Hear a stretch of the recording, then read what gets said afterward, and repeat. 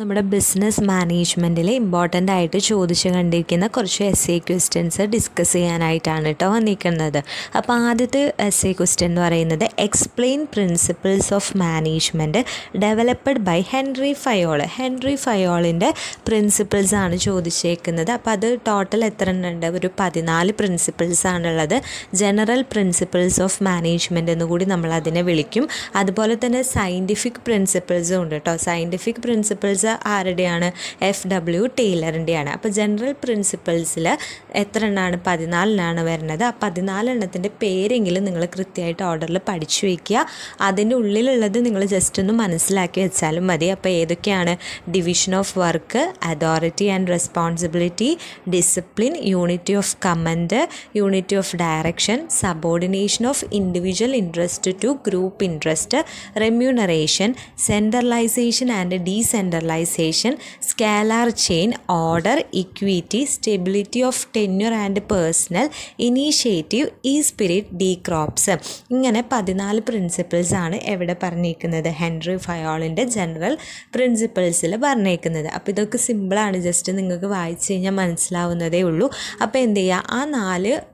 ആ 14 പ്രിൻസിപ്പിൾസ് അല്ലെങ്കിൽ points just ഒന്ന് നോട്ട് ചെയ്ത് വെക്കാം കേട്ടോ. ഇനി അടുത്ത ക്വസ്റ്റ്യൻ എന്ന് പറയുന്നത് you mean by delegation of authority? What are its principles and steps?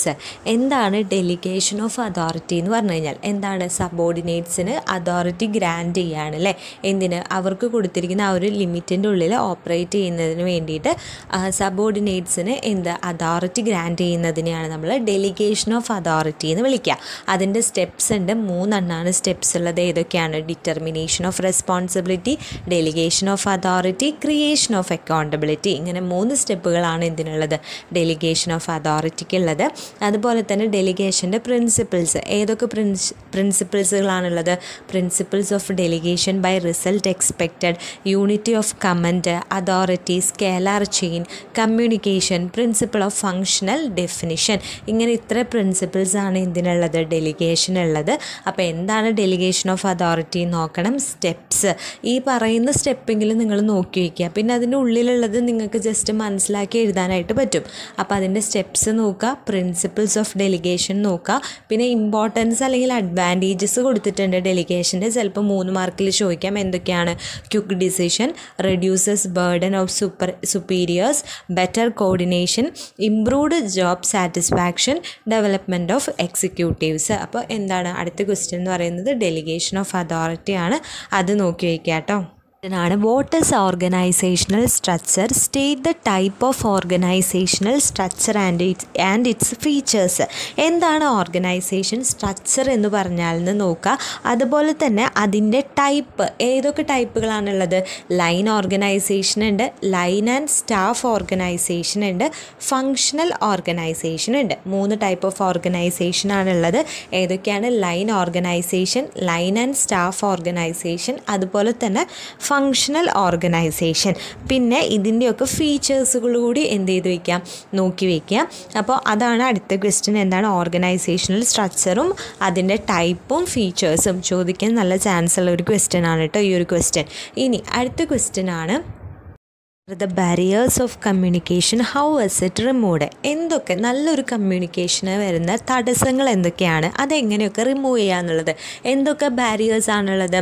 Physical barriers ഉണ്ട്, കൾച്ചർ ബാരിയേഴ്സ് ഉണ്ട്, socio psychological barriers, poor listening, information overload, സെമൻറ്റിക് problems, poor retention, time pressure. ഇങ്ങനെ ഒരു 8 ബാരിയേഴ്സ് പറയുന്നുണ്ട്. എന്തിന്? കമ്മ്യൂണിക്കേഷന് വേണ്ടിയിട്ട്.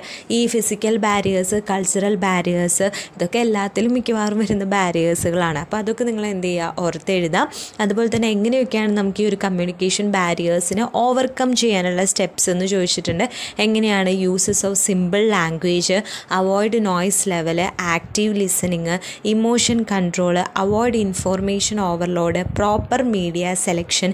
ഇങ്ങനെയൊക്കെ നമുക്ക് എന്ത് ചെയ്യാം? നമ്മുടെ ഈ ഒരു കമ്മ്യൂണിക്കേഷൻ ബാരിയേഴ്സിനെയൊക്കെ എന്ത് ചെയ്യാനായിട്ട് പറ്റും? ഓവർകം ചെയ്യാനായിട്ട് പറ്റും. അപ്പോൾ ഇത്രയും ക്വസ്റ്റ്യൻസ് ക്വസ്റ്റ്യൻസുകളാണ് നമ്മൾ പറഞ്ഞത്. ഏതൊക്കെയാണ്?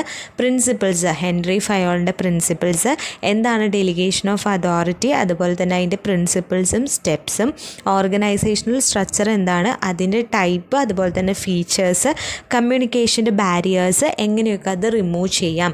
ഈ പറയുന്ന എസ്സേ ക്വസ്റ്റ്യൻസ് നമുക്ക് ലോങ് എസ്സേയിലും പ്രതീക്ഷിക്കാം, അതുപോലെ തന്നെ ഷോർട്ട് ആൻസർ എസ്സേയിലും നോക്കാട്ടെ. അപ്പോൾ അതെന്തായാലും നിങ്ങൾ എന്ത് ചെയ്ത് വയ്ക്കുക, നോട്ട് ചെയ്ത് വയ്ക്കുക, ജസ്റ്റ് ഒന്ന് വായിച്ചെങ്കിലും വിടാം.